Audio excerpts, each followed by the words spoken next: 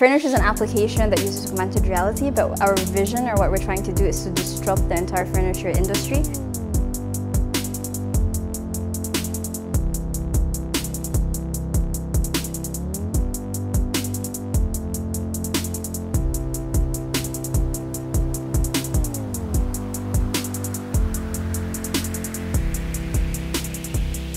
I'm Ingi Naguib. I'm the co-founder and CFO of Furnwish. I'm Reham Elmasry, co-founder and CEO.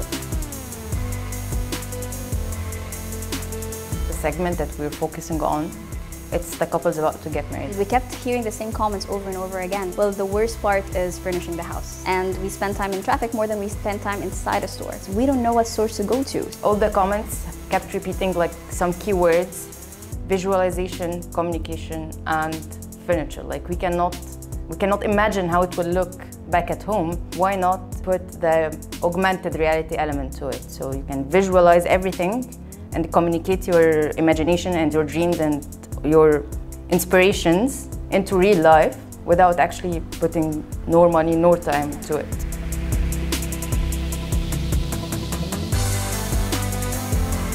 We wanted to understand our segment on a deeper level, not just our assumptions. So we went to events, like specific events that are made for this segment, and we started talking with them. 6 months later, we went to the same event as Furnwish, with a booth and everything. Had a prototype for people to try it because we wanted live feedback. Okay, people, you said you want this. Is it really what you want? This was our proudest moment, I would have to say. And some of the couples actually went back and came right back to the booth. It was like, you guys need to start right now. Like, I'm not gonna wait 2 months until you launch. Like, you need to launch now.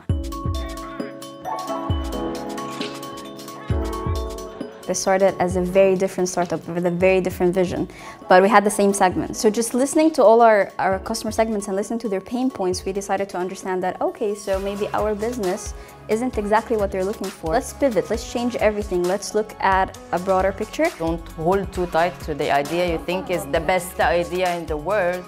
No, maybe it's not. Maybe there's something that is way better and way more beneficial.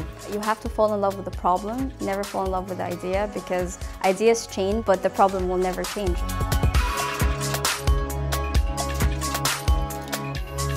This is the 3rd time that we work together in 3 different companies. So we know each other inside out. I had an opportunity to go for a part-time job with less pay in a very, very far away place from my home. I used to just crash at her place. So basically we lived together for like a year. Fast forward 2 years later, thank God we did that, because when you live with someone, it's make it or break it kind of thing, and I'm so happy that we made it. For me, partnerships is kind of like marriage. It's basically like marriage. And it's very, very crucial who you pick as a partner, and I couldn't be more happier with what I have.